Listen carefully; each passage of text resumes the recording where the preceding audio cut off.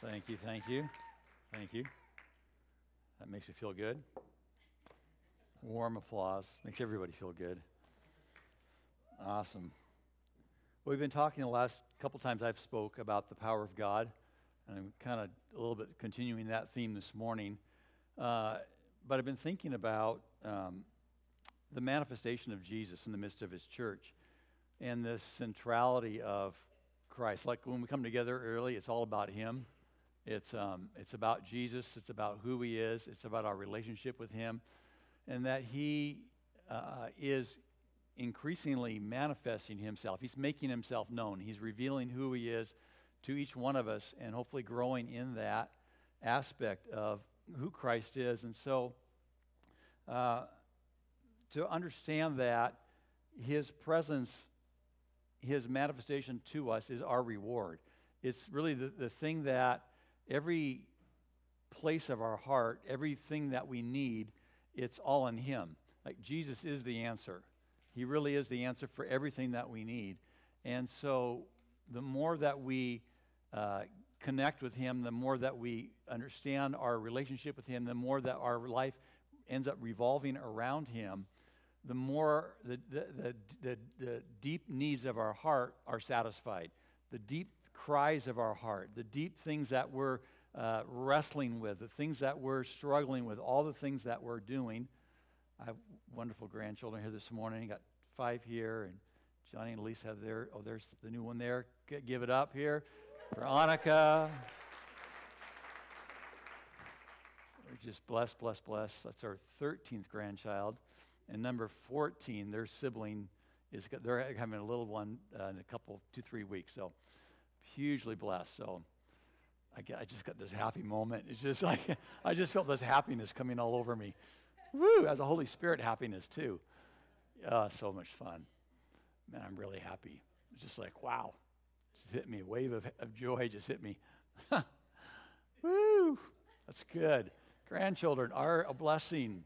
Children are a blessing of the Lord. Grandchildren are like the whipped cream, the cherry on top, the whatever, the dessert after the meal. I don't know. They're just incredible. They're just fun. Where was I? The centrality of Jesus. He's all wrapped up in all that. You know, Jesus is all wrapped up in your families and all that. And so, to me, what I'm excited about and what I want to talk about is just for us realizing how, I don't know, it's like sometimes we almost need to focus, like an autofocus. You need to focus your vision, and maybe you're doing great and you're kind of all locked in on that. Some of us, sometimes we can kind of wander, or we just kind of get off track. And I just want us to really think about and to focus in on Jesus and who he is. He's, again, the answer to every need. He's the satisfaction of our deepest desires. And that Jesus is, here's a $2 word, his immanence is a theological word. It means the indwelling Christ. It's the indwelling of who he is in our, so if you want to impress him, he says, well, his immanence. It means that he's dwelling within you. He's in our midst. So Jesus said, wherever 2 or 3 are more gathered in my name, there I will be in the midst of them. He just was promising, like this morning, right now, Jesus is immanent. He's immanence, not imminent, immanence. I won't try to spell it because I'm not going to go there. You can look it up. I-M-M-A-N-E-N-C-E. I did it. Immanence. So he is the center of life in this house, in our church. When we come together, who he is as a person is he's here together with us when we do that. And so because he's there, anything can happen. Because Jesus is here right now among us, because his presence is here, because he's actually here among us, in the midst of us right now, Jesus can do whatever he wants to do. So we've been talking about power. We've been talking about that. And really his presence, and really the essence of revival, is the unveiling of Jesus. So when revival comes, people all of a sudden have a greater unveiling of Jesus. They actually start meeting Jesus. They start encountering Jesus. We can go back to as many of us did in the early 70s in the Jesus People movement and the charismatic movement, Catholic charismatic movement, and all that happened in that time. The whole Messianic movement happened in that time. There was an unveiling in that revival. There was thousands, probably hundreds of thousands, there were millions in terms of the worldwide, and certainly in America, millions of young people that were having an unveiling of Jesus. They were seeing Jesus. They were encountering his actual presence. And so it becomes this source of power. It becomes this source of Jesus can heal whoever he wants to heal right now. He's here in our midst. So if your body's hurting, Jesus is here right now. We could say a prayer for you, but really he's here right now. He could heal you right now. Jesus could fill you with the Holy Spirit. The power of the Holy Spirit could come upon you right now, and you could be filled with the Holy Spirit. You can have an encounter right now because Jesus is here in our midst. He's in the house right now. And so we always we never want to lose that focal point. We never want to get away from, Lord, you are the center of our focus. You're the centrality of what we're looking at is Jesus. It's all about him. And so whatever we talk about, whatever we do, ultimately it all needs to come back to him, to what he is doing. So Jesus can bring signs and wonders. There's miracles. There's the overthrowing of powers of darkness, the establishment of his righteous government. Deliverance can happen this morning. In fact, is there any, I heard we had an incredible teen camp, youth camp. Any young people who are at teen camp who want to testify, give a testimony on the spot? Come on, Josh. I knew you're a good likely candidate. They had a very powerful time. Had some, well, you go ahead. You tell them about it. Yeah, come on. You were there. I wasn't. I'm trying to steal my thunder. So I went to youth camp. It was my last camp, and I went to youth camp like any other camp I've been to where I thought, this will be fun, and nothing will really change. Because every youth camp I've come back being like, that was a good experience, and nothing really. I wasn't like a bad kid, so don't think that I just continued the way that I was going. But this camp was a little different. Two things that really stuck out to me was the first one I got prayer over, and he was talking about the compassion and caring, and Lord broke my heart for like inner city kids and like Chicago. He talked about Chicago and basically the black community and how I have a heart for the community that is broken and is ready for God to come and help them. And so it was pretty cool. And then the second thing is a little bigger, but when I was 8 years old, I was molested by my next door neighbor. And I went through my entire life thinking I can deal with it. And so I never got prayer for it. And at camp, it was the first time I ever got prayer for it. And the first time, nothing happened. And I didn't feel like it was released or anything like that. But the second time that I got prayer for it, I got this feeling of like flying. It was one of the most amazing feelings I've ever had in my life, where I felt so light, and I couldn't stop smiling, and I was so happy, and I was on the ground just feeling like, oh. It was the craziest feeling I've ever had in my entire life, and I don't know how to explain it, awesome. But it was awesome, and I do feel like I was released from something, and I do think it is still a process because that is really big, and there are still things that I struggle with because of it, but it was a step nonetheless, and it was a giant step. So. Thank you, Lord. Woo. Anybody else?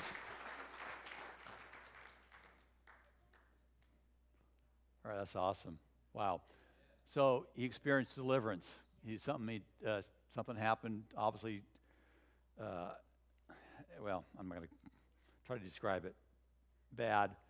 The enemy comes in, and he's in the presence of the Lord. He's in the place where Jesus is, gets prayer, gets set free, gets delivered. So, Lord, right now, this is honestly so rampant in our society. But, Lord, right now, we're testifying about a deliverance, Lord, from sexual abuse. And, Lord, I just release right now the power of Christ, power of Jesus to bring freedom, to bring deliverance, Lord, to bring people up out of shame, out of guilt, out of self-hatred. God, out of all the effects, Lord, that could happen on their lives right now, Lord Jesus, we just lift up.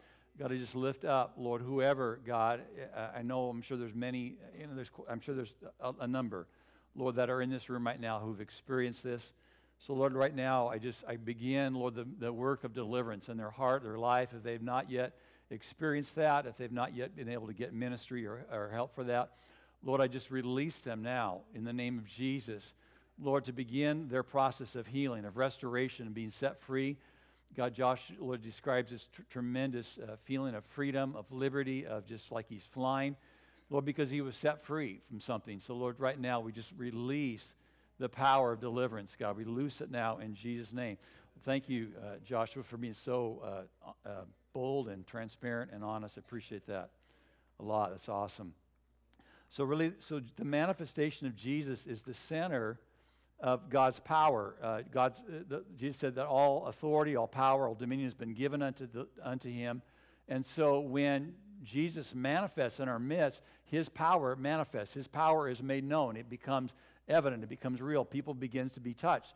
And so there's this revealing of the power of God. There's this revealing of what the Lord wants to do. And so it's really kind of this, I want to say, a measuring stick, I guess, of our effectiveness is really how much we've encountered and how much we walk in the reality of Jesus. So if I'm in this place of connecting with the Lord, connecting with Jesus, and it's real to me, and I'm experiencing his life, to the degree that I'm experiencing that is really the degree of the authority I'm going to walk in, because his authority is what has dominion over powers of darkness. So the more I can encounter him, the more I can experience him, the more I can come into a place where I really have this revelation of who he is and his power, his authority. I come into this place of experiencing his miracles, his power, and all the things that he wants to do. So it's the same thing within a church. The more Jesus manifests within our church, the more miracles we're going to see, the more things are going to happen, the more God's going to move in great ways. So our walk with the Lord is not just a form of religion. We're not just doing the routine of religion, but it's a life centered on a living person, Jesus. It's not mechanical. And so often our walk with the Lord can just become mechanical. It can be kind of rote. It's like, well, I get up and these are the things I do. Sometimes I don't do things that I should be doing, but I don't do things. And our walk with the Lord just becomes mechanical. And what today is what I want to talk about, I want us to realize that Jesus is the center, the focal point of your life. Jesus isn't like a periphery issue. He's not like just a side appendage. It's not like Jesus is just something, I have kind of a thought about him once or twice a week. No, Jesus is actually the focal point of your whole life. Your whole life revolves around him. Jesus, our whole life as a church, it all revolves around him, who he is as a person. And so everything in your life is, I want to say almost is bouncing off Jesus. It's interacting with Jesus. There's this back and forth between who he is and who you are, and there's this continual daily processing life with him. It's not just, I'm just going to show up to church on Sunday morning at 10 o'clock, spend a couple hours, and then go do whatever I do, and I'll think about Jesus when I come back a week from now. Or maybe I'll kind of occasionally, once in a while I'll think about him, or I'll read my Bible for a few minutes and kind of think about it. No, your whole life is, the focal point of your whole life is Jesus. It's the manifestation of Christ in your life. It's walking with him. It's having this life that is with him.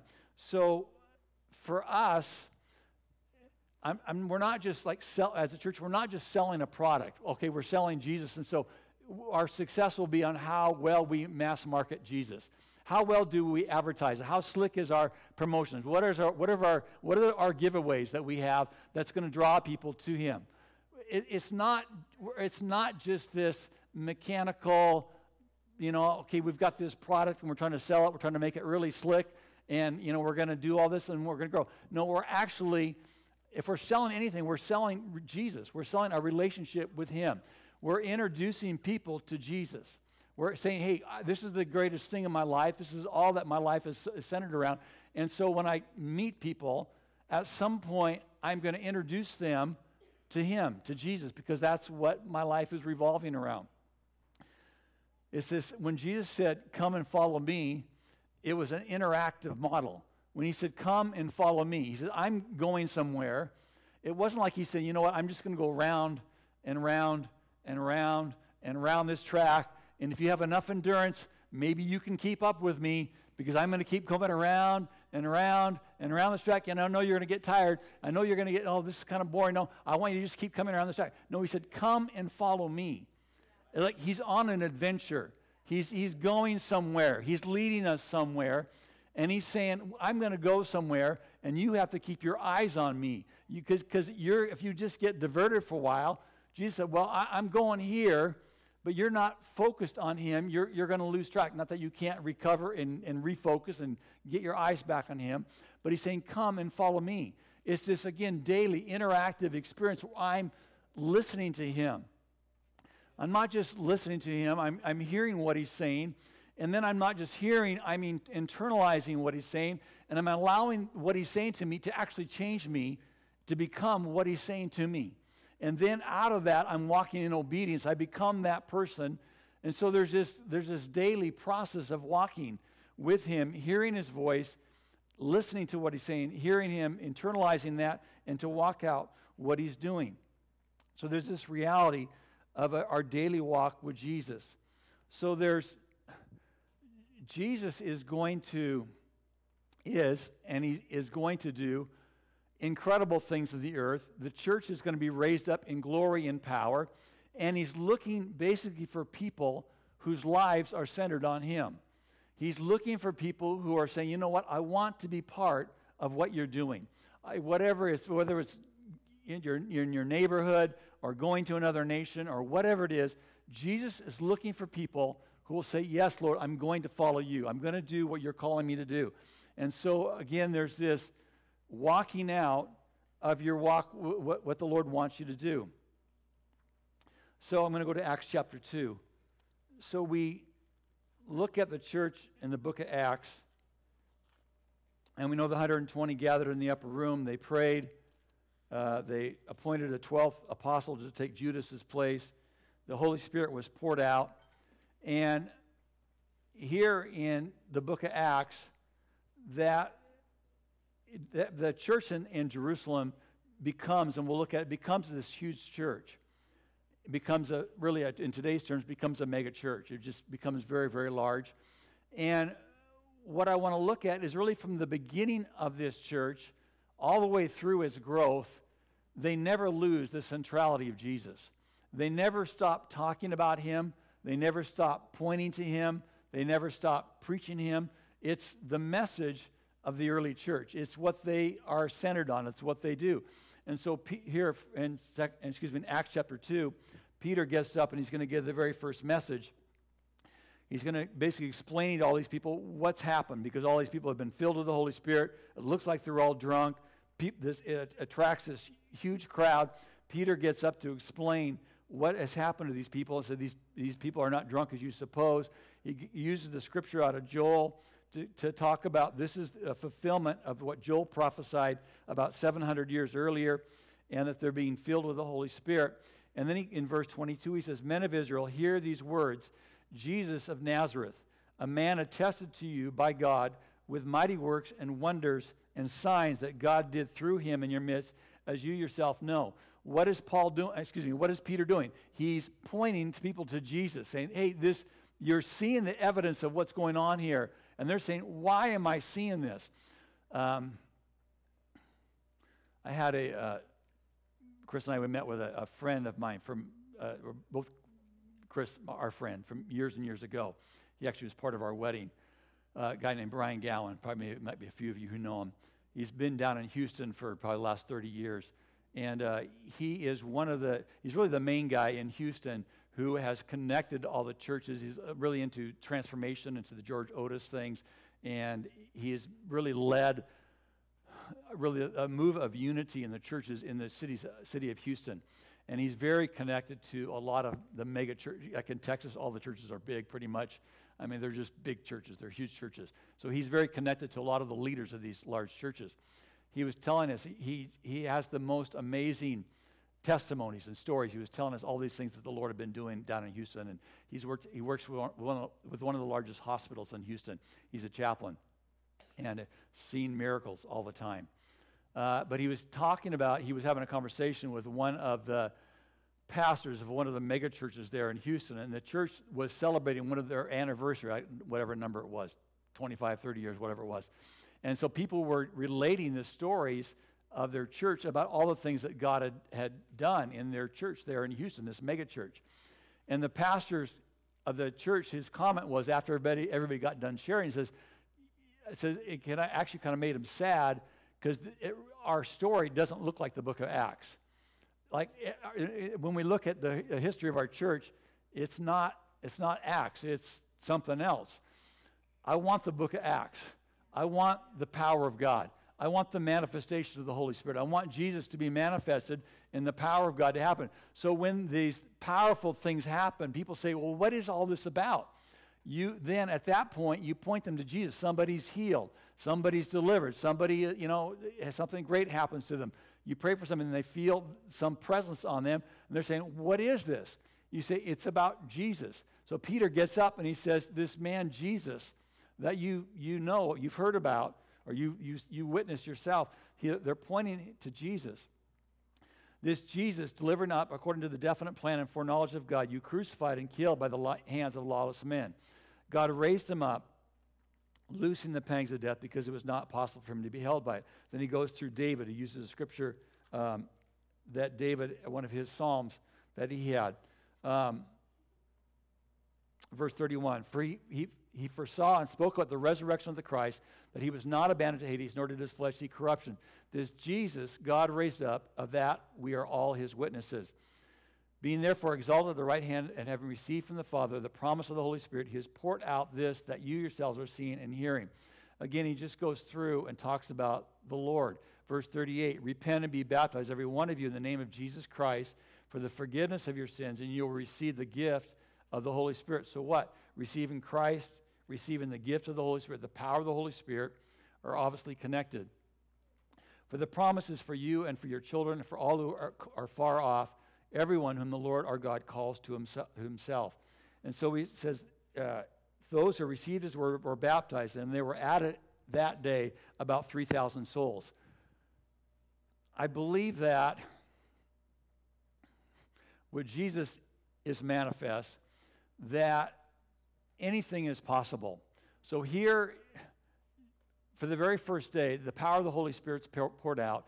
Jesus stands up, gives a message about Jesus, pointing everybody to relationship with him. On that day, 3,000 people are added to the church. That can happen right now. It can happen today. That can happen right now. It can happen today. That can happen right now, today. The manifestation of Jesus can come. The power of the Holy Spirit can come. All of a sudden, something triggers in the Spirit, and there can be a great, great influx of people, not just into this church, but into the church as a whole.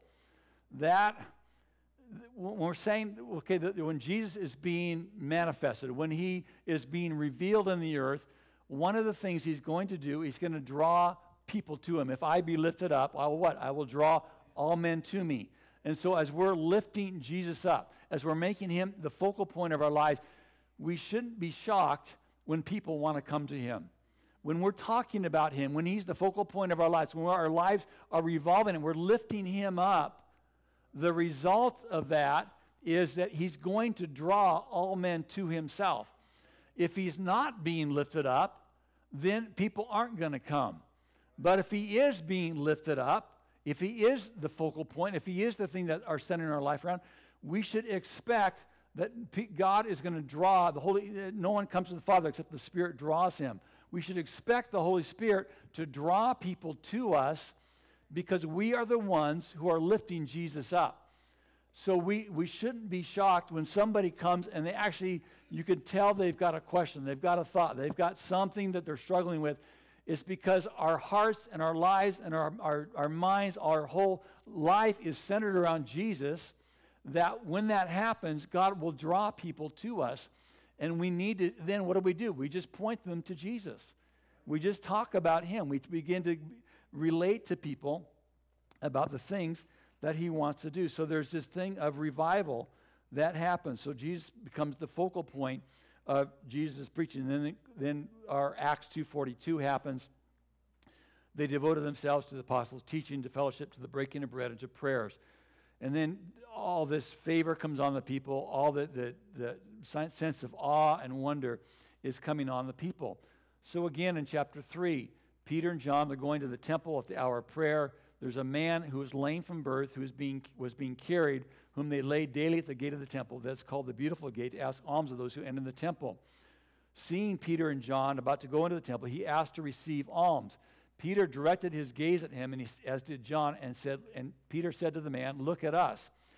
And the man fixed his attention on them, expecting to receive something from them. But Peter said, "I have no silver and gold, but what I do have, I give to you. In the name of Jesus Christ of Nazareth, rise up and walk." I don't have silver and gold, but what I do have, I give to you. In the name of Jesus Christ of Nazareth, rise up and walk. And so in that moment, Peter took him by the hand, he raised him up, he was leaping, he was praising, he was worshiping, he was going crazy. It says later on in chapter 4 that he was over 40 years old. So this man was lame from birth. He had been at that gate maybe since he was a boy, and that's where he was living, is in this condition of utter dependency upon people's charity, upon their pity and all that they were giving him.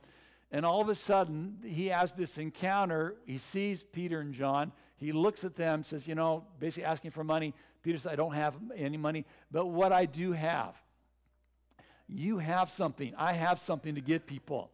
You have Jesus to give people." How Jesus wants to manifest himself is up to him, but you do have something. You say, "Well, I don't," and we all run into this. We see people and you kind of, you go kind of, maybe you don't do it, kind of go through this guilt cycle, like, should I give, should I not give? Lord, what do you want to do? And, you kind of, then I don't know, you go through all this stuff and then you drive by and you're done. And I don't know, maybe occasionally you stop and you do something. But to realize, again, if my life is centered around Jesus, that when I'm face to face with a need, I do have something to give them. I do have something to give those people. You're not empty-handed. Like you go to the cupboard, your cupboards aren't bare. You actually have Jesus inside of you to give to somebody. Jesus can manifest his power. He can raise that person up. And honestly, this guy had been there for 40 years. I think everybody who'd gone to the temple, everybody knew him. Like he was just a fixture. Like everybody knew this crippled beggar who'd been there for 40 years. Sometimes we think we are face to face with long-term problems, long-term situations like, people have been trying to help this guy for 40 years. Nothing's ever happened. Why would today be any different? He didn't just have an accident last week and he got crippled. He's been crippled for 40 years, more than 40 years. So that we have to say, "Lord, when I have Jesus, I actually have the power to change things that are long-term problems, long-term realities." Would be good. This has been their reality for over 40 years. I have the power in Christ to change something that's been there for many, many years. We think, well, this is the way our nation's been for 40 years. This is the way our school system's been for 40, 50 years. We have the power to change these situations. We have Christ within us, the manifestation of power. When our lives are focused on him, they're revolving around him, we have the power to change these things. Faith in his name. So he rises, he was praising God, doing all those things. Down in verse, they basically kind of, what shall we do? Peter says, "Repent, therefore, turn again, that your sins may be blotted out, that times of refreshing may come from the presence of the Lord, and that he may send Christ, appointed for you, Jesus, whom heaven must receive until the time for restoring all things, about which God spoke by the mouth of his holy prophets long ago." What happens? When we turn to the Lord, what happens? Times of refreshing come. The more you turn to the Lord, the more you're going to experience his presence. The more your heart turns to him, the more he becomes your focal point, the more you experience that, the more you're going to experience his presence, his power, the refreshing of the Lord. And guess what? The more you're going to be able to release, you're going to see the signs and wonders, the demonstrations of power. You're going to see the impact of your life and what you want to do. So our turning to him becomes the vehicle, becomes the process where we experience more of his power, the things that the Lord wants to do. We begin to experience really the move of the Holy Spirit in a powerful way. I honestly believe we're experiencing a measure of revival, and I've said this before and said to a lot of people. I honestly feel like the measure of what we're experiencing right now is probably, talk about Ezekiel and the measure of the river being ankle deep and knee deep and waist deep and then waters to swim in. I believe that we're in kind of waist deep water right now. We got plenty of water to splash, to feel the presence of the Lord, to be touched, to be happy. But I believe that where really the water level is rising and we're going to experience more and more of Christ because Jesus is manifesting himself right now in our lives and in our midst. Where he is coming and he's manifesting, he's revealing himself in power and in might. So Acts chapter 4, we'll go to verse 4, Acts 4:4. But many of those who had heard the word believed, and the number of the men, so this is just the men, the number of the men came to about 5,000. So this is after they had healed the man. So they went from 3,000, and whether that was 3,000 men or 3,000 people, from 3,000 to 5,000 men within a fairly short amount of time. This one miracle of the lame beggar who had been lame like that for 40 years, that one miracle was what caused the church to grow from 3,000 people to 5,000. But 5,000 men, you got to figure there's an equal number of women. Throw in a couple of children for all the men. You probably at that point have a church of 20,000 people in Jerusalem in a fairly short amount of time. One miracle, one manifestation of Jesus, let me put it that way, can completely change your life, can change the life of this church. When we're focused on him and we're expecting him to do signs and wonders, to do miracle power, we don't realize how radical and how quickly our lives in a church can change in that mode, in that operation. It becomes this potential for explosive growth. It becomes this place where God can move tremendously with power. So there's this church of at least 20,000 people. And they get before the Sanhedrin. They're asking them all these questions. Peter is, again, filled with the Holy Spirit. In verse 8, begins to preach to them, talk to them about who Christ is. Verse 13, I'll go to verse 12. And there's salvation and no one else, for there is no other name under heaven given among men by which we must be saved. So he's talking to them about Jesus. Now when they saw the boldness of Peter and John and perceived that they were uneducated, common men, they were astonished, and they recognized that they had been with Jesus. So this mark of just being with Jesus, they were fishermen, a tax collector, just ordinary guys. They'd been with Jesus, and they were all of a sudden these people who were shaking Jerusalem. They weren't just shaking Jerusalem, they were shaking the very power structure of the city. These guys who were uneducated, common men, were shaking because the whole Sanhedrin was really the ruling, the Roman government, the civil government, and you had the religious sphere. The Sanhedrin was basically ruling the city of Jerusalem. These 12 uneducated, mainly, fishermen, common kind of guys, because they had been with Jesus, because their lives had centered around Jesus, they were shaking the power structure of their whole city. That's what God wants us to do. When the power and our life, what Jesus wants to do in our lives, when it begins to manifest in our lives, we can begin to shake and to overthrow power structures governmentally over cities. These are just 12 guys, ordinary guys. They were uneducated. They didn't have PhDs. They didn't have theological degrees. They didn't, they probably had some knowledge of the Scripture, but they were not like the Pharisees. They weren't like the Apostle Paul. They were not highly trained, but they'd been with Jesus, and they began to shake the power structure of their city. We we can do that, church. We can be people who are just common people, but because we're with Jesus, we can begin to shake things in a powerful way. So he goes on, and he talks about basically testifying to all the things that God had done. So in verse 23, they released him. They tell him, don't say anything any longer, but they're going to go out and they're going to proclaim that. They heard that they lifted up their voices to God and said, Sovereign Lord, who made the heaven and earth and the sea and everything in them. They said the rulers have set themselves against. He's quoting Psalm 2 now. And then he says, verse 29, and now, Lord, look upon their threats and grant to your servants to continue to speak your word with all boldness while you stretch out your hand to heal, and signs and wonders are performed through the name of your holy servant Jesus. You stretch out your hand to heal, and signs and wonders are performed through the name of your holy servant Jesus.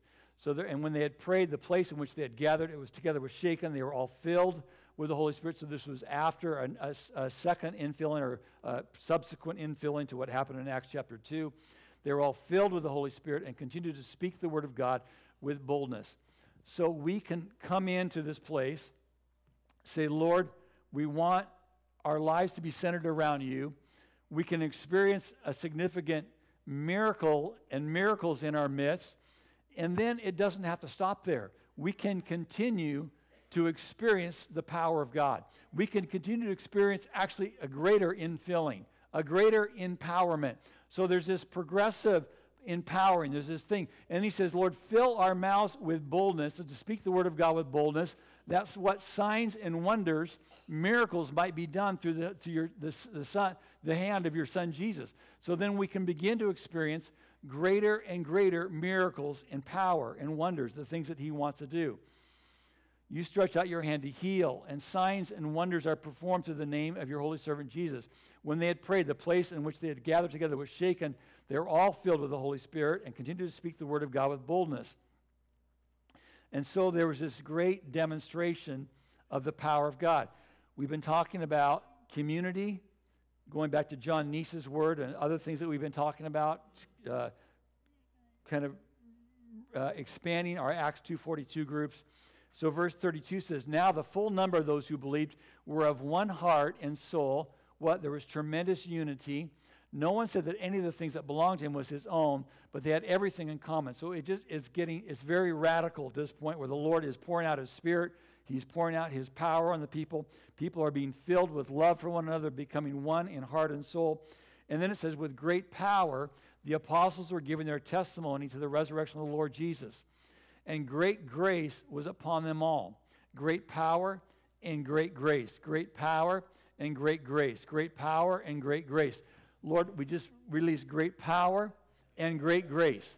Great power and great grace. When Jesus begins to manifest in our midst, great power can come and great grace can come. We can begin to be transformed with great power and great grace, and signs and wonders and miracles can happen in this place and in our lives through all the things that we're doing.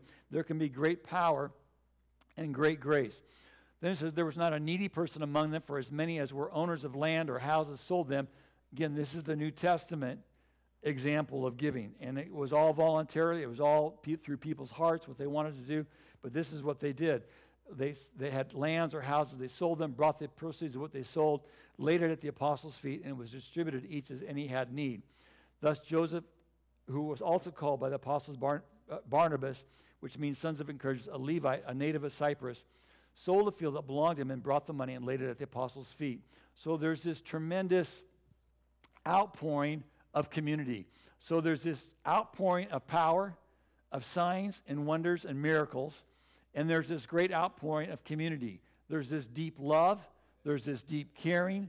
There's this generosity. There's this, hey, I don't need this. I'm just going to give you whatever I don't need. Whatever is excess in my life, I'm just going to bring it in, and we're just going to make sure that nobody has any need. We're just going to do that. That was the reality of what God wants to live in. That's the reality of what I want to see in my life and I want to see in this house.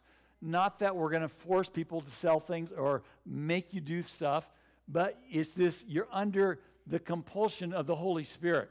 It just comes on you, and all of a sudden you're moved with great power.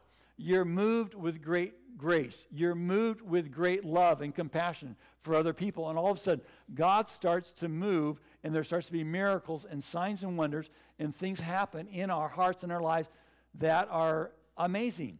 And honestly, I believe that.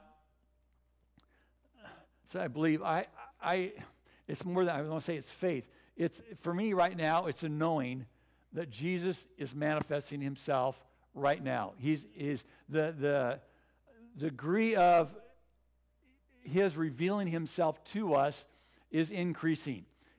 He's increasingly showing Himself in greater and greater measures who He is, and we're going to encounter that, who He is, and there's going to be a release of tremendous power and miracles in our midst. I don't know what other path you want to take. I don't know what other alternative you want to do. I mean, it's either do the merry-go-round and just go round and round and round in a religious rut for 10, 20 years, 30 years, and just, that's really boring. You can do the corporate slick model and just get a really nice advertising campaign cranked up, and I'm not trying to diss other people or churches that way. I mean, that's an option, because we want to do things. We don't want to offend anybody that comes in. We don't want to make it too crazy, too radical. That's an option. I mean, that's what you can choose to do that, or you can choose this option. You can choose the book of Acts and say, this is what God wants to do. He wants our lives to actually focus on Jesus, for Him to be the center of our whole life, for everything that is in our lives to revolve and to bounce off of Him, to interact with Him, to come and follow me, is to have this walk with Him, and to walk this life that's filled with greater and greater adventure, greater power, greater miracles, greater signs and wonders, greater demonstrations of what He wants to do. That is what I'm proposing the Lord is wanting to take us on. That's the adventure that He's leading us on, is our willingness to say, Lord, we want to be a people who will individually and corporately follow You.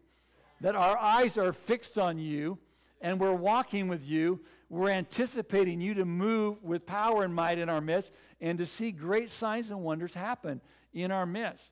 That's what I want. That's what I want to go for, is this all in, all out, all access, just moving into the things, the power, the things that God wants us to do. I don't want to water it down. I don't want to make it more palatable for somebody. I don't want to just be weird and shocking for that sake, for that weirdness sake. But I do want the power of the Holy Spirit. I do want the manifestation of Jesus in this house to come and to see Him move with great power and signs and wonders. So, Lord, right now, we're just saying yes to You, Lord. We're saying that, Jesus, You are everything in my life, in my family's life, in this church's life, in the life of this city.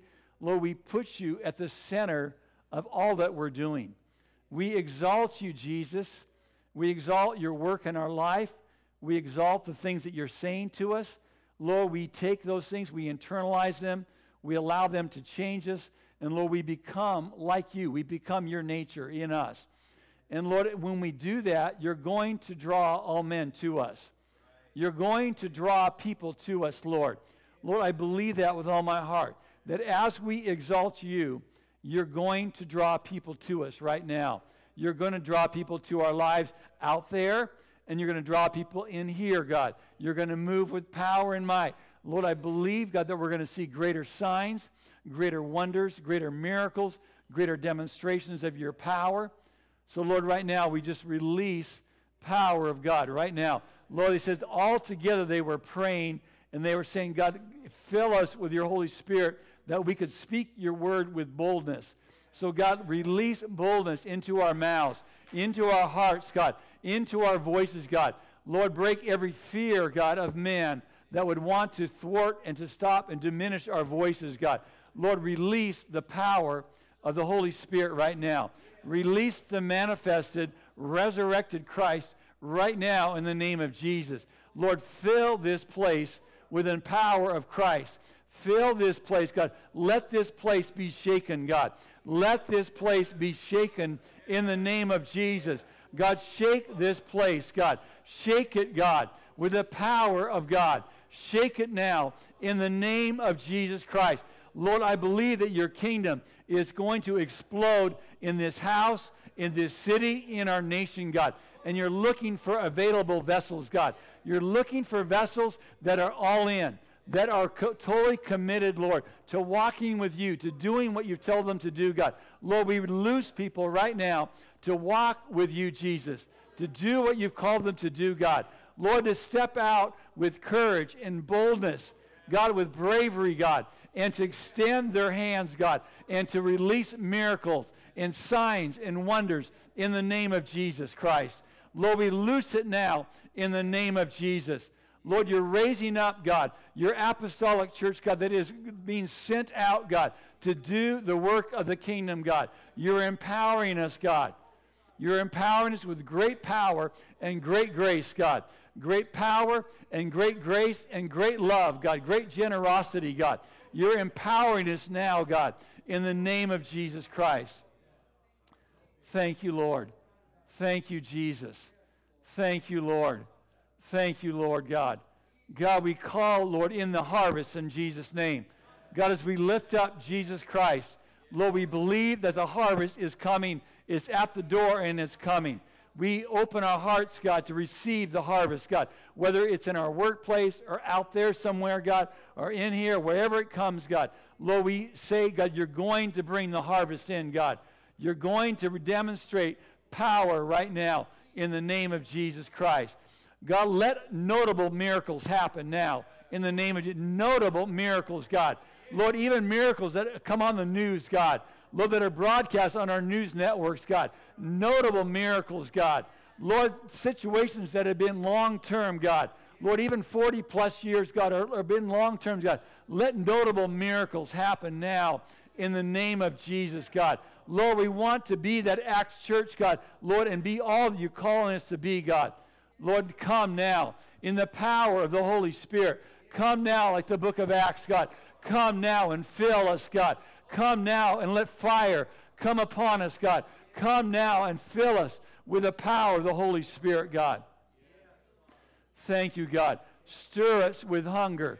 Stir us with boldness, God. Stir us with the fire of God in our hands, in our feet, God. Stir us with fire right now in the name of Jesus Christ. Thank you, Lord. Thank you, Lord. God, I break every power of hell, God, that wants to hold back your church, God. I take dominion and authority, God. I break it now in the name of Jesus Christ. I break every limiting spirit in the name of Jesus. Lord, we set your people free now. We set everyone free in the name of Jesus, God, to walk in the fullness of who you call them to be, God. Miracles, signs and wonders, healing, God. Salvation, God. Deliverance, Jesus. Lord, we loose it now in the name of Jesus. Thank you, Lord. Thank you, Jesus. Increase, Lord. Multiplication, God. I declare increase in the name of Jesus. Multiplication, Jesus. Lord, I loose it now in the name of Jesus. Thank you, Lord. Thank you, Father. Thank you, Lord. Thank you, Father. Lord, even as they hit 5,000 men, Lord, and later, as they continue to increase in several places, God, the church continues to grow, God. Lord, we just loose ourselves into an upward trajectory, God. I release this church into an upward trajectory, God. Multiplication, God. Increase. God, fullness, God. God, transformation, Lord, of our city. Transformation of Spokane, God. Transformation of Spokane, Lord, into the fullness of what you want this city to be. In Jesus' name. A light, a beacon, God, of light, Lord, to the nation. Thank you, Lord. Thank you, Jesus. Thank you, Lord. Ordinary people, God. Just ordinary people, God, shaking the power structures of their city. Ordinary people, God. Ordinary men and women, God, shaking the power structures of their city, God. Lord, put it in our spirit. Put it in our spirit right now. Ordinary, God. Just regular men and women, God, who made Jesus the focal point of their life. We're shaking the power structures of their city. God, we loose it. I loose it now in the name of Jesus Christ. Thank you, Lord, an empowering spirit right now. God, to shake the power structures of our city. Thank you, Lord. Economic, God, governmental, Lord, spiritual, Lord. We loose it now in the name of Jesus. Thank you, Lord. Thank you, Father. Amen.